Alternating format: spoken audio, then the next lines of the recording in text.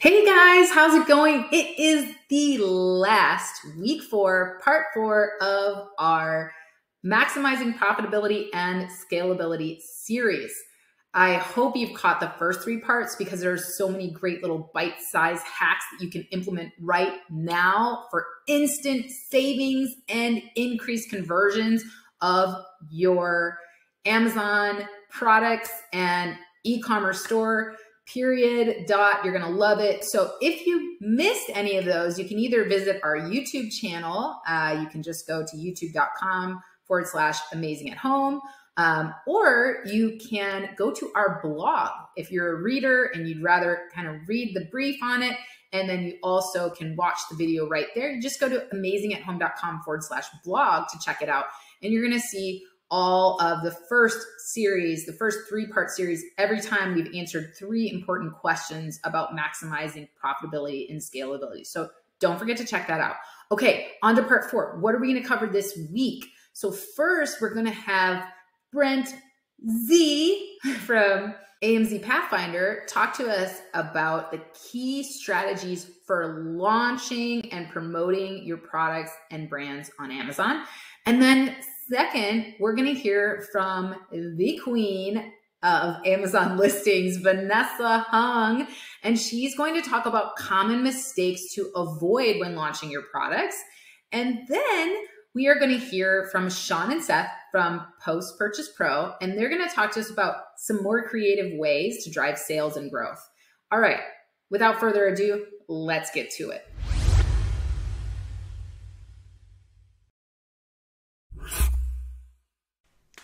Hey there, this is Brent with AMZ Pathfinder, and thank you, Amy, and the Amazing at Home team for giving me the opportunity to put this little presentation together.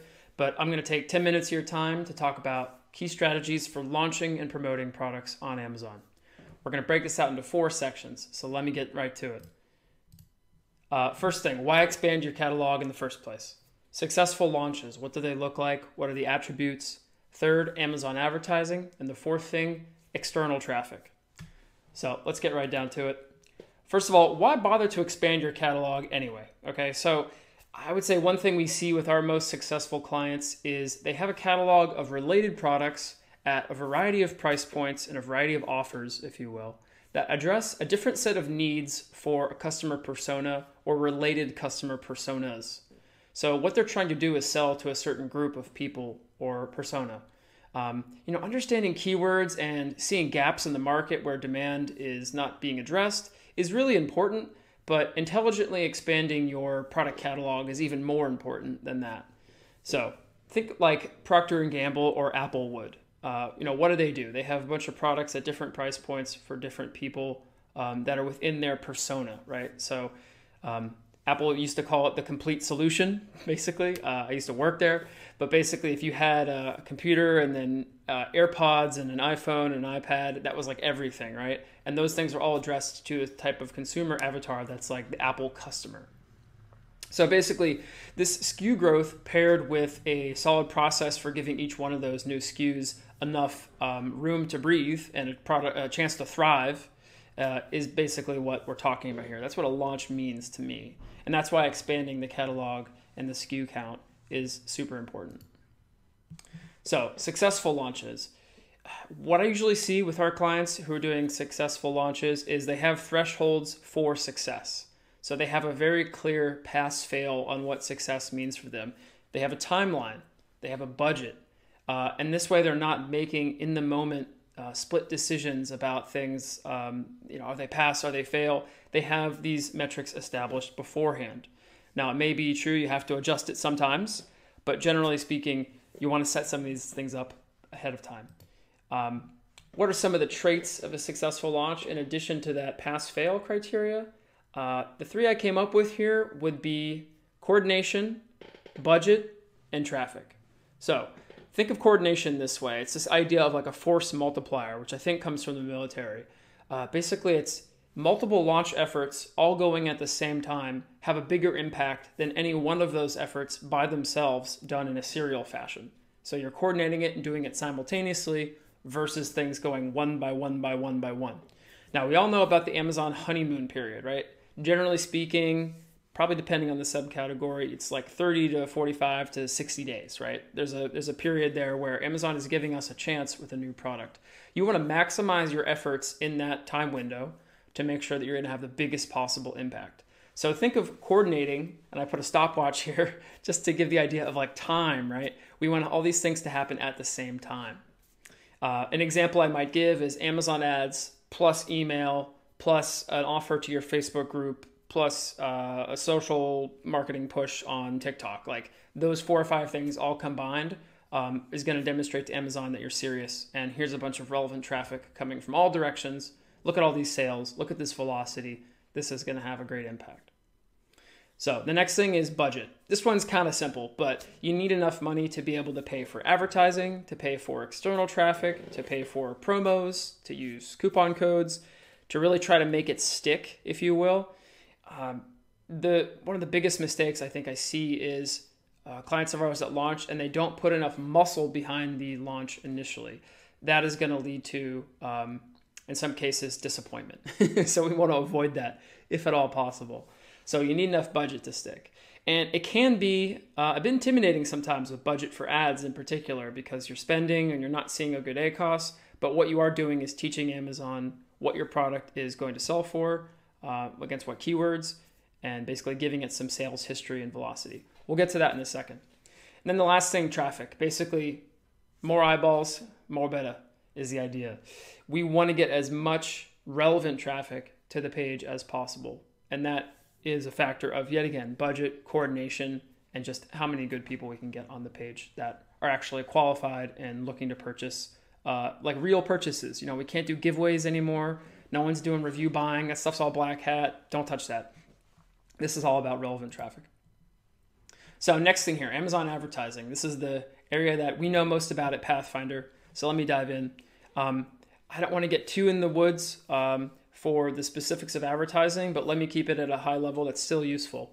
So consistent traffic for tightly relevant keywords. We do not recommend setting up dozens of campaigns for hundreds of keywords and just throwing a big pot of spaghetti at the wall.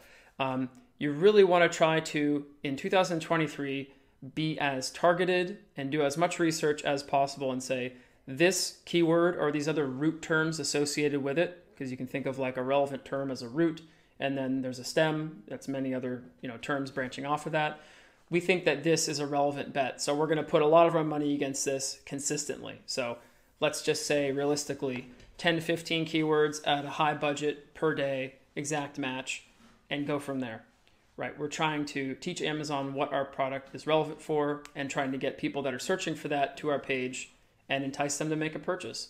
Maybe we don't have enough reviews yet. Maybe we have a coupon code to help people make the purchasing decision because it's still doesn't have enough social proof in the form of reviews, but that's the idea.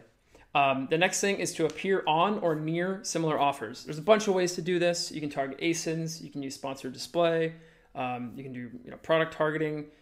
There's all kinds of ways to appear either on the product detail page or near competitor listings that have the same offer as you. And so you want to go head to head with them, especially those that maybe you think have a worse offer than you, like the product's not as good, it's a much higher price, the reviews are crap, whatever it might be. Get in front of those because you are testing the response of shoppers that are the same kind of people you want to appear to. So make sure to show up on those.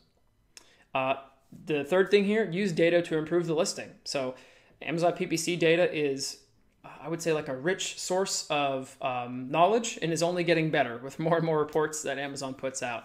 You're going to have a lot of things in your search term report, your targeting report, and now we even get stats on things like videos, like how long someone's watched a video, what kind of response there is to that.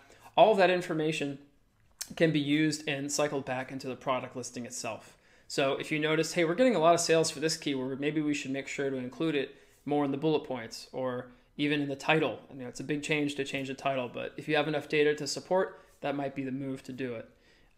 So make sure to have like a virtuous circle there going with the data. And last thing, maybe the most important thing, is focus on sales velocity, not ACoS. Doesn't matter what your ACoS is. As long as you're not losing thousands of dollars a day, it's okay. You need to set aside, allocate a portion of your budget and understand that this is for advertising on the Amazon platform directly. And the idea here is to drive sales velocity, consistency, and spend. It's not to get a good ACOS. Profitability is a goal for us later down the line.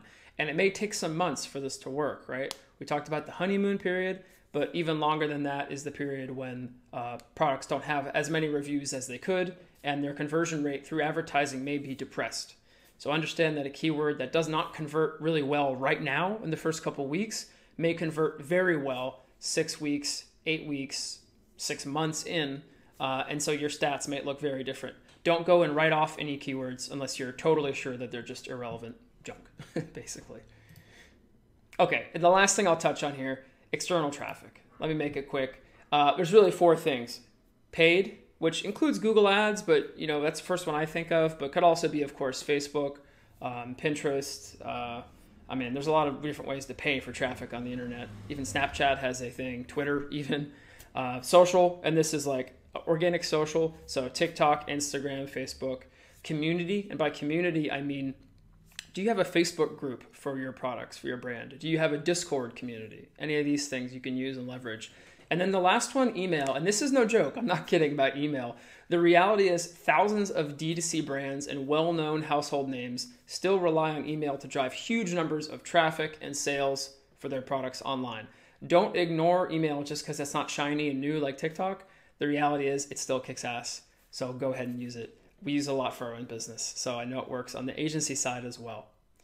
Okay, and the last thing I'll mention about paid, Google Ads is the thing that's working the best for us right now when it comes to launches. We use a tool called Amped.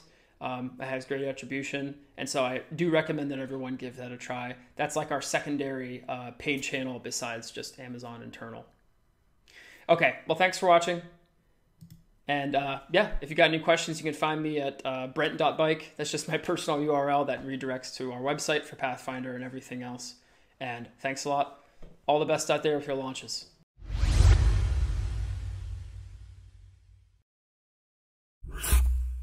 Hey guys, my name is Vanessa Hung, founder and CEO of Online Seller Solutions, and also a community ambassador for Carbon 6. And today I'm very excited to be talking to you about what are the common mistakes that sellers need to avoid when launching a product or a brand on Amazon. So the first thing that I want to divide it in 2 different types of mistakes. The ones that are internal to the process on Amazon when you already have everything set up, and then the external ones, which is everything that happens outside of the platform. So we're going to start with the latter. The first thing that I see sellers doing that are, when launching a product is that they're rushing into the process. So they try to do the research as soon as they can. They try to find the product as soon as fast as they can, getting samples super quick, not really testing or finding all of the solutions they need. So when they don't validate, first of all, the concept of the brand, they don't validate the metrics. So they only see what one single tool is telling them that this niche is or that this keyword has for volume, and they don't understand the trend in the market, it's very likely that they will fail launching this product. Also, the other thing is thinking about the brand as a whole experience. So for example, some sellers will say like, oh, I wanna create a product that is around fishing because I'm super big into fishing. But I don't think, for example, when they put the name or when they create a product, what are all of the other different product lines that they could create after? So, for example, they name the brand like Fishing Pole, right? And that brand is very, very small. Like the scope of the products that you could have under Fishing Pole are very limited, right? So they don't sit down and think the whole ideation process of like, okay, this is the product that I want, this is the brand, this is the experience, and I need to understand very well the trends. One other thing that happens is if you are looking into a software that tells you that specific niche has an amazing volume or amazing, demand, then you need to really understand if this is a trend or if this is something that will stay for a long period of time. Because if it's something that is just a trend of the 2 last months or something like that, maybe at the time that you launch and have your product available on Amazon, that probably died off, right? And the results are not the same. So be very careful of that. Then, not doing enough market research, it's obviously one of the biggest ones, especially with trends, with competition, understanding what are the keywords that people use to buy that product on Amazon, right? Or if you don't have, or if you have a unique product, understand what's the angle. How are you gonna do it? How are you gonna launch it? It's not the same launching on Amazon, where people are looking in the search bar with a very high buying intent, than something on Google or on TikTok or on Instagram. It's very different. So you really need to understand that. Then one thing is not filing for a trademark. And I think this is huge because when people think about launching on Amazon, they say like, okay, I'm gonna launch my product first, and if it's successful, I'm gonna file for my trademark, which is the the opposite way that you should be doing it, because not having a trademark on Amazon, not having access to brand registry, will really limit your options on the platform. What are the things that you could do on the listing? For example, you cannot have A plus content.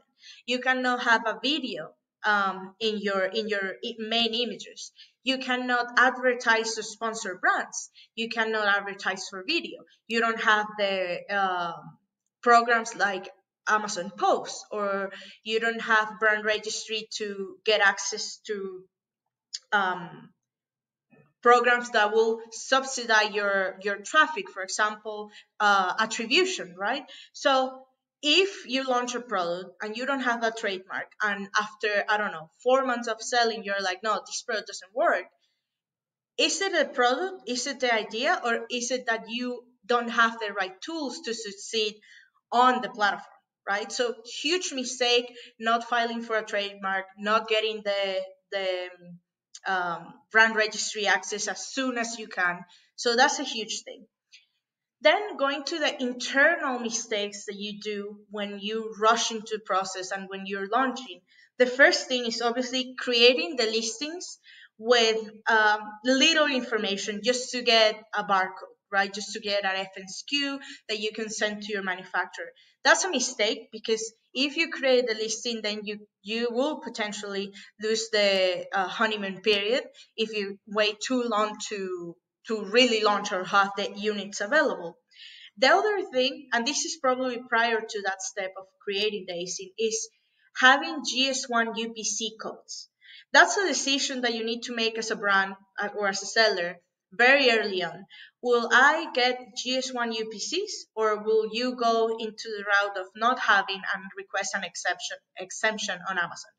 Both are possible and both are very different. The results are very different, because not having a UPC will prevent you from expanding to other marketplaces. So if you plan to go to Walmart or Target or any other marketplace, they will ask you for UPCs. And when that's not tied to your Amazon account, then you could face some issues in the future. So also, or even worse, that's a huge mistake, trying to buy resold or recycle UPCs out of a third party website. You need to buy the UPC codes in GS1, the official GS1 website. So understanding this will go like take you to different routes. Obviously, if you have UPCs, like original GS1 UPCs, that's amazing. You're set up for success. If you request an exemption and then you want to expand into different marketplace or channels in the future, you could have encountered some issues. At the end of the day, you need to have a plan for that, right? And another thing when creating the listing on Amazon is not writing or spelling the brand name as you have it in your trademark in the USPTO filing registration, right? So some people, for example, my brand is ABC, upper cases, but then when I created the listing on Amazon, I put everything lower cases. For Amazon, or actually for the USPTO, that's a completely different brand. So you need to stick to the brand name that you have in your trademark, and be very careful that when you file for the trademark, you do your research, hire a good lawyer to do the research, to tell you if you have good chances of getting that, because if you get rejected for a trademark, then you could lose brand registry access. And when the listings are already created with a specific brand name, then you could encounter problems getting that changed to a different trademark because you got suspended with the first one. Then when you create the listings, and as I told you, some people rush into a process of create the listing just with a placeholder title, placeholder information, just to get the barcode for FBA. If you're gonna do that, make sure that you set the launch date for the future. Okay, so you don't miss that honeymoon period, and you close those listings while you don't have inventory on Amazon. So super important. I think this is the core of all the mistakes. Every other mistake that people do when launching on Amazon is basically because they rush the process. So take your time. This is not a competition. I think the most important part when launching on Amazon is thinking about the customer experience, the brand experience that you want to give, and focusing really, really well in solving an issue for customers rather than following trends and keywords, volume search, and going for the demand. Because right now Amazon prioritizes a lot that experience. They're giving brands amazing programs so they can succeed on Amazon, even when they have pros that are not such high volume or things like that. So I hope this helps, guys, and make sure if you have any questions, feel free to reach out or leave the questions in the comments. Thank you.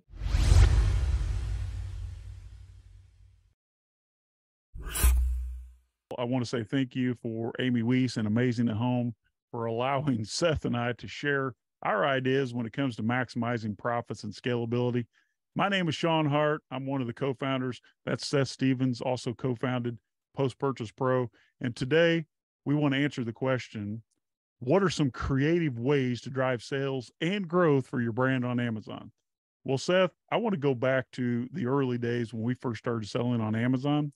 What we did differently was we treated our Amazon business the same as we did our off Amazon business. And when it comes to e-commerce, there are a lot of similarities between an e-com store and a store on Main Street, also known as bricks and mortar.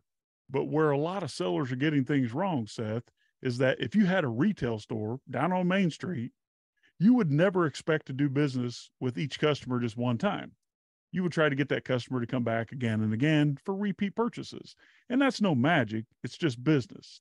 And what we've done right out of the gate was we treated our Amazon business the exact same. So my question to you is, Seth, why would you treat an Amazon customer any differently than you would a customer who just walked into your store? Well, you definitely shouldn't, Sean, but I think the big conundrum here is that most of us that are in the Amazon game, right, so-called, we are first-time entrepreneurs, a lot of us.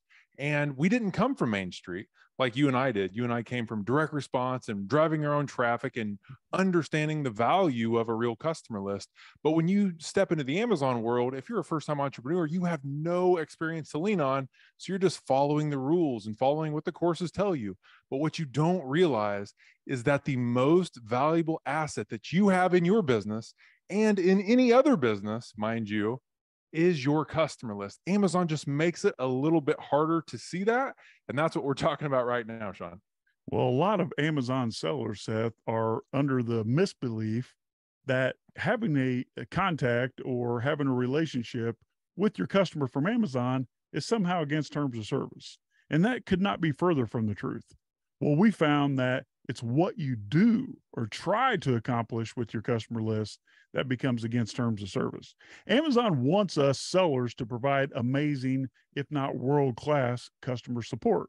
So when you're building a contact list for the purpose of manipulating reviews or maybe manipulating Amazon's ranking algorithm, then that's definitely against terms of service. But if you're collecting a customer list of your buyers from Amazon for the purpose of enhancing that customer's product experience or providing world-class customer support, then Amazon loves what you're doing. So the easiest way that we found to create a real customer contact list is to provide extra special treatment and enhance the product or the end user's experience with your product at the point of unpackaging. We've all heard of the term product insert, right? It's a product, or it's an insert rather, a marketing device that rides along inside your Amazon product.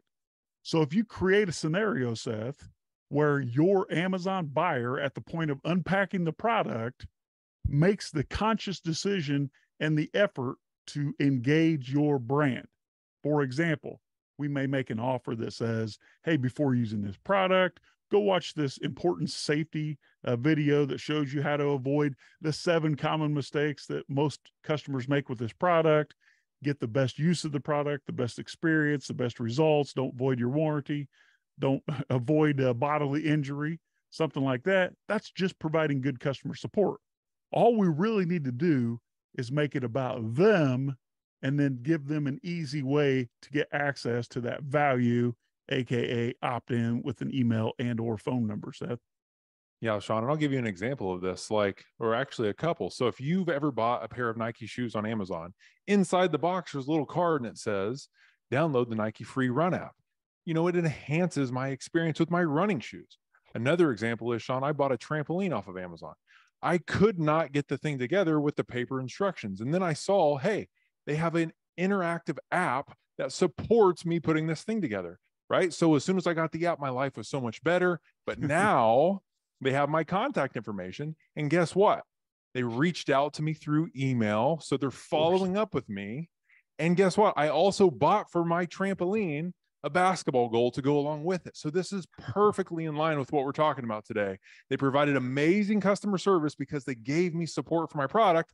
And then immediately they reached out and said, I'm glad you're loving it, but would this also make your experience better? So that follow-up, Sean, was really key in engaging me as a customer. So I had to change my camera angle real quick. That's real life, right, Seth?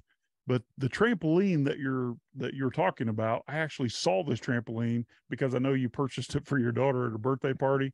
And far be it for me to judge, but I now that you're admitting you actually used a cheat sheet, an app to assemble that thing, I'm actually a little bit jealous because I've assembled a trampoline myself without the app.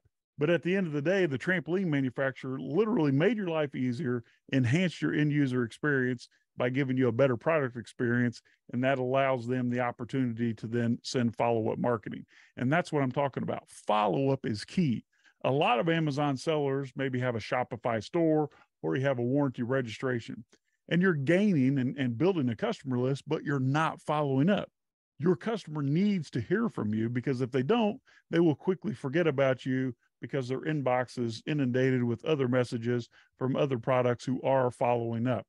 Now, Seth, we've been able to successfully use our customer contact list from Amazon buyers to drive sales, higher rankings, and more reviews. Care to elaborate? Yeah, definitely. So once you have the customer list, now the real exciting stuff actually can begin, right? So we didn't know this in the beginning, but Amazon rewards email marketing traffic like they reward no other traffic in the world. And if you look at Amazon's own documents, they show that email traffic driven from an external source is the highest converting form of traffic that comes to Amazon besides their own traffic that's already there. So email marketing is super, super potent. Now think about this. If we send an email back to Amazon to buy our product, Amazon sees that external traffic and they move us up in the search results. But it gets even better. So every time that we drive a sale on Amazon, we create future organic sales because it increases our keyword ranking. But there's so many more things we can do with our contact list. Every time we do a lightning deal, guess what? Amazon ranks our lightning deal on the deals page based on the traffic that deal attracts as soon as it goes live. So what do? We time an email to hit as soon as our lightning deal goes live. We boost to the top of the deals page, and now we get tons and tons of extra sales for our deal. More things we can do. We can actually force our product to show up on competitors or complementary product listings in the buy it with section by sending an email out and saying, hey, check out our product. And if you buy it with this other product, widget A, then we'll give you a discount. And when they do that, Amazon starts to see this relationship between these two products, forcing our product to show up on their page, and that's free extra traffic. So there's all kinds of things we can do with the contact list where we can basically have Amazon reward us like you cannot do unless you have a customer list. Go ahead, Sean. All right. So to put all this into perspective, Seth, what we're talking about is managing or creating a contact list, managing the contact list, and then monetizing the list. You can't stop with only creating a list. That list has to be managed and it has to be monetized through follow-up marketing. All right. It's 3 simple steps. You can easily do it on your own. If you'd like to learn more about that, we do this as a service specifically for Amazon sellers. You can go to Post Purchase Pro. You can see it above Seth's head there, postpurchasepro.com, and then reach out. There you go. Book a friendly call if you want to find out more information about what we're doing as a service, or if you have any questions about the content of this video. This is something that you definitely can do. You just have to take the necessary steps, take action, and start being proactive about creating a real relationship, because at the end of the day, that's what a real brand is. If your customers don't trust you enough to do business again and again, then you're not really creating a valuable brand. You're just making transactions on Amazon.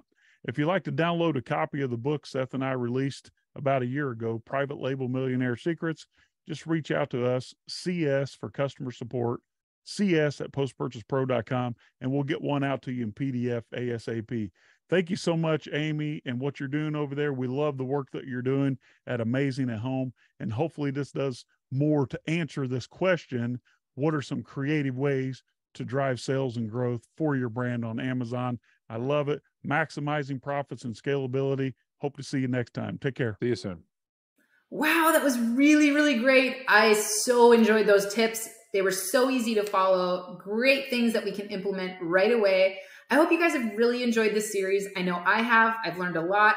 And let's make the most of these tips. Let us know. Give us some feedback. Tell us what's working for you. Tell us what your favorite tips have been. Tell us who you want to hear more from. Maybe we could do a full class with somebody. But loved it. And we'll have more coming to you next month. So thanks.